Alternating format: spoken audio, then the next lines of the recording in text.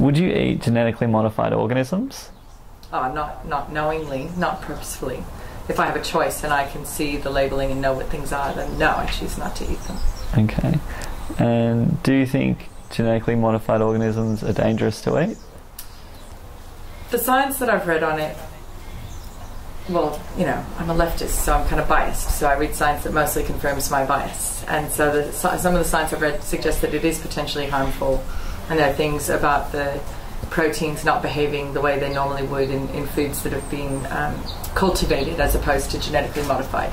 So that's only one of the reasons I avoid it, though. I actually am more concerned because the research isn't definitive on whether it's harmful, but it's a recent invention, and so the science just hasn't had time to find out for sure either, and I'm not into the whole guinea pig thing when it comes to science. It doesn't seem to go well. I'm thinking thalidomide. So I think the precautionary principle, you know, I'm not going to eat it.